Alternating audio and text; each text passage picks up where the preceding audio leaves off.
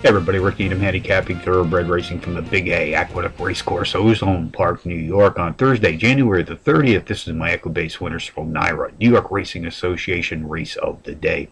Take a look at race 3 this afternoon, folks. 1:23 p.m. Eastern Post Time, 6 furlong sprint on Aqueduct's winterized inner dirt track.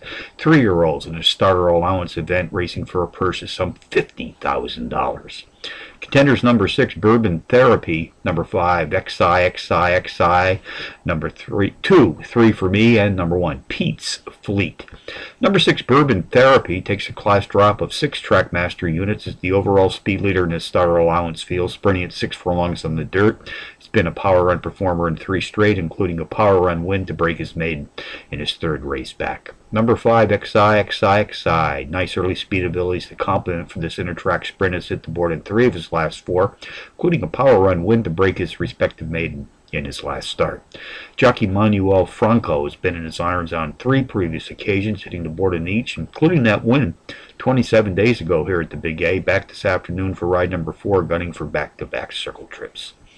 Race 3 summary: number 6, Bourbon Therapy, tops my contenders list today here at Aqueduct, which also includes number 5, XI, number 2, 3 for me, and number 1, Pete's Fleet.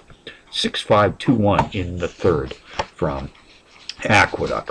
Got some bonus long shots for you to ponder today.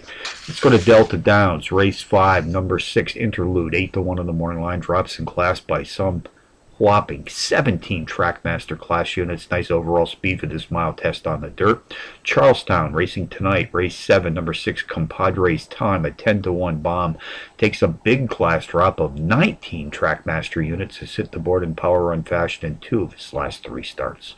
So from the Big A Aqueduct on a Thursday, as we open up another racing week here in New York City, Rick Needham for the Equibase Winner's Circle, reminding you as always to please bet with your head, not over it.